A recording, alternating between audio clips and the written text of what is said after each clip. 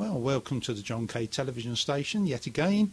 Ron and I have got something a little bit different for you, and this is a visit to the Forest of Dean Mechanical Organ Museum. Hello everybody, I'm here tonight again. Hello there, Ron.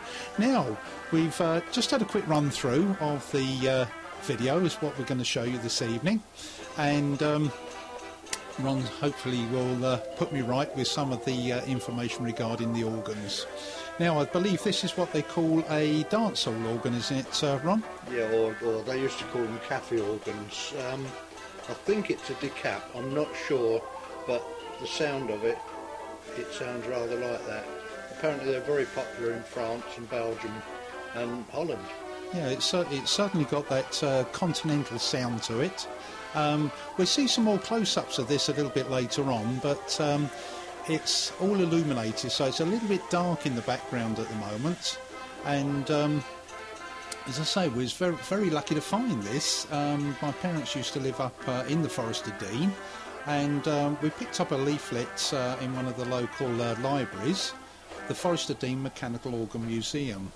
Now, if you work your way out to the Forest of Dean, find your way to Drybrook, and it's not far from there. And I googled it on the internet, and apparently it is still going. It's still listed as some of the attractions and things to do in the Forest of Dean. So I do recommend that you go along and have a look at it. So anyway, this particular organ plays all the instruments itself. As you can see there's the accordion, and when we get a close-up you'll see the notes actually playing. There's the percussion, the drums, and I still can't remember what those percussion instruments are called. There's a saxophone on the end. Sorry, Ron? Yeah, I can't remember what they're called either, John. But they put them on several of the organs, yes, especially the cafe organs. But the accordion is very popular on their organs. Oh, definitely. Let's have a listen to a little bit of the music. Now, I believe these were they folded card that actually created the music, the tunes? Most of them are, yeah, like the concertina paper, yeah. Now, this is, I think you'll find this is a predecessor to the jukebox, very often found in bawdy public houses back in those days, and it used to have a slot in the side. I think it was a halfpenny that used to pop in the side of it, and this would then play you a tune whilst you were drinking your beer, or gin, I think was a favourite drink in those days. Yeah, I think it's what they called a polython. A polython? Yeah. That thing whizzing round there, that's the speed regulator. It's like a little fan. It keeps it in time.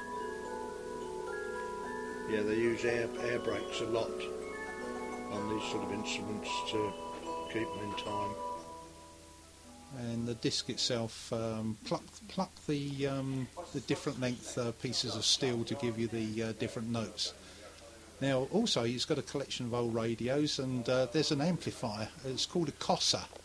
Now, back when I was a mobile disco in 1972, 3 and 4, I had a pair of those because my mobile disco was stereo. Now, this is a typical barrel organ, which is the thing on the left that is actually playing. There's a player piano. We'll see that in action in a moment. Various other musical instruments. Is that a harmonium down there, Ron? I think it is, John. It's not big enough for anything else. True. We'll see this thing going in a moment. This is very exciting.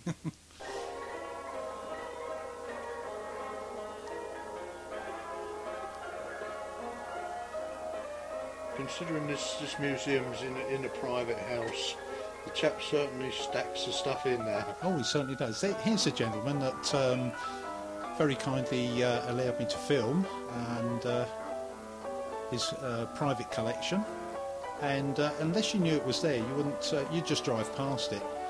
It's a quite a nice bungalow, quite a modern bungalow, but out the back there's this building that houses his museum collection.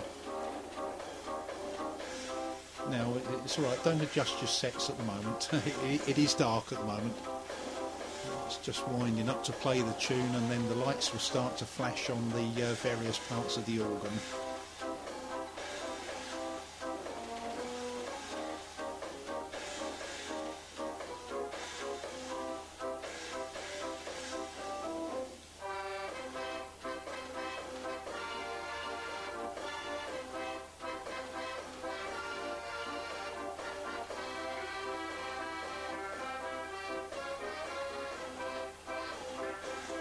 I do like that accordion, it's brilliant. As I say, you can actually see the keys moving as it plays it.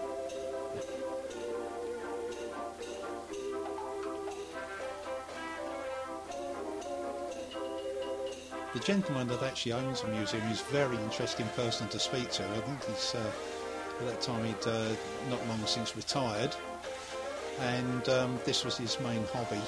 But if you just loved people to ask him things. He was a hive of knowledge of all this equipment. Him and a partner looked after the stripping down and renovating and rebuilding of all the exhibits that they've got there.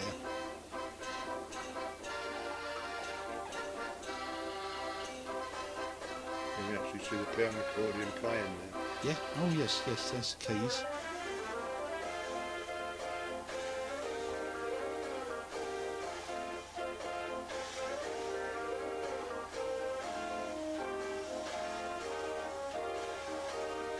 As I say, the tunes themselves were, I think it was folded cards with slots, and used to work on compressed air. So when the slot uncovered one of the particular ports, it made that note sound at the front, or the particular instrument that was playing. Yeah, that's what, well, some of them they called keyless organs, which in actual fact, as the slot was uncovered, it caused a vacuum, which actually opened the valve. Ah, right. So it's the opposite of what I was saying. So it works on a vacuum, well, and it not still a presses pressure. air up the tube. Yeah.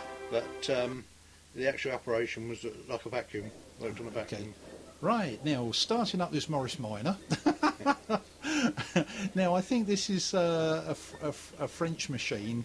It looks like a giant musical box, but it actually played a pipe organ. And that rather large cylinder, it looks like a tree trunk in there, and it's sort of got like nails banged into it, but they're all in the right place, as you can see, rotating round. I think it might be French, John. Yeah, I think you might be right there. And again, there's whirling round there is the air brake, which is keeping the whole thing in time. But underneath the winding mechanism, because it has to be all self-contained, as Ron was explaining, you'll see it in a moment, the mechanical pumps that pumps air up into the pipes.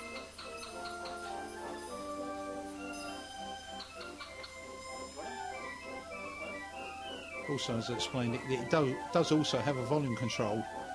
You'll see the volume control in a moment. It opens all the doors. Here he goes. Yeah, that's something to do with air compression, is it, Ron? Those things bobbling up and down underneath. Yeah, they're actually bellows pumps. Oh, they're pumping a bellows. Yeah, well, they are bellows. Oh, right. What's it, 1, 2, 3, 5 sections there that you can see.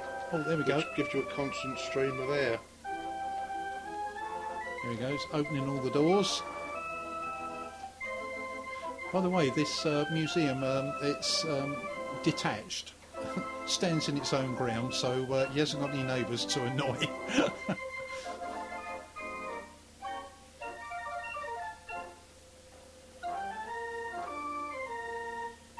But this particular machine was completely stripped right the way down, because apparently it was in a right old state when they first found it, and another colleague of his does all wood veneering and French polishing.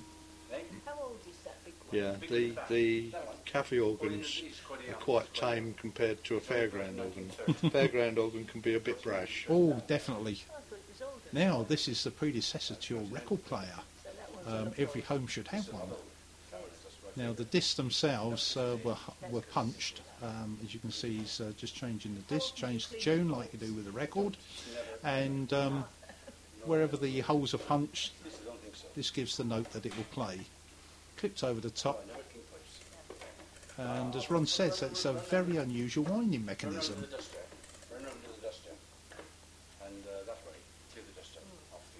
Must work on a ratchet of some sort, do you think, Ron? Yeah, I would think so, John. The spring must be on its back in there, I would think, too, the way that I would have thought so. breaks, yeah. They've been dismantled in Stroud, Kilworth, not Kenilworth, Kilworth. To come down Get from all that lot back in the right positions. He's just explaining there that, in actual fact, there's my mother in the background, and just explaining to her how they strip these things down, take them completely all to pieces, and then put them all back together again. even Mum's getting funny. Very soothing music, these. Oh, it certainly is. That belonged to Mum's and Dad's. As I say, that's the predecessor to the Enfield, that's a big place, isn't it? record player. Yeah. There's a smaller version. This is a portable version here. This one you can take to picnics and things like that. Just take a stack of discs with you and away you go.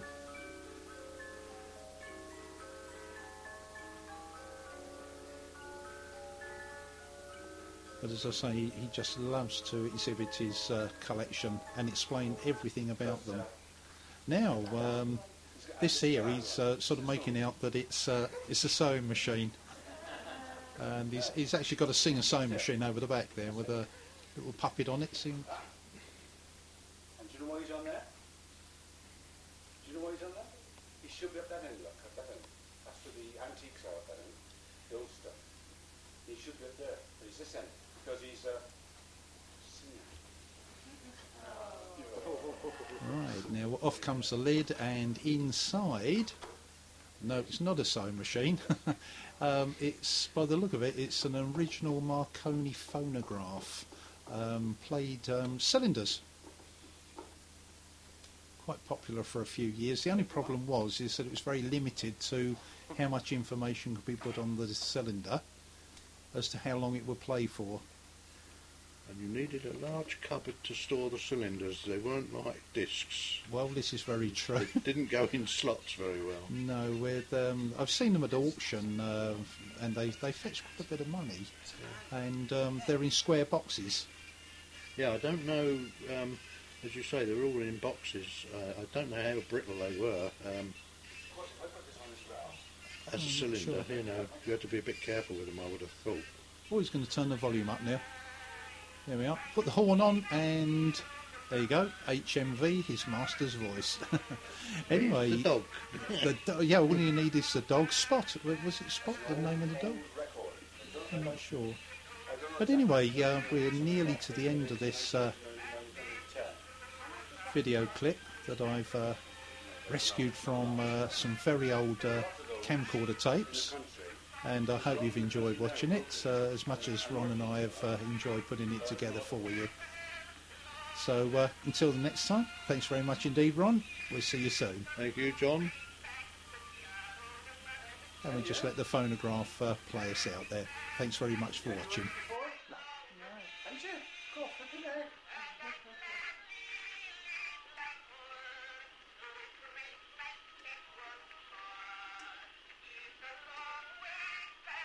To Molly's. And to our grandparents, that was a miracle.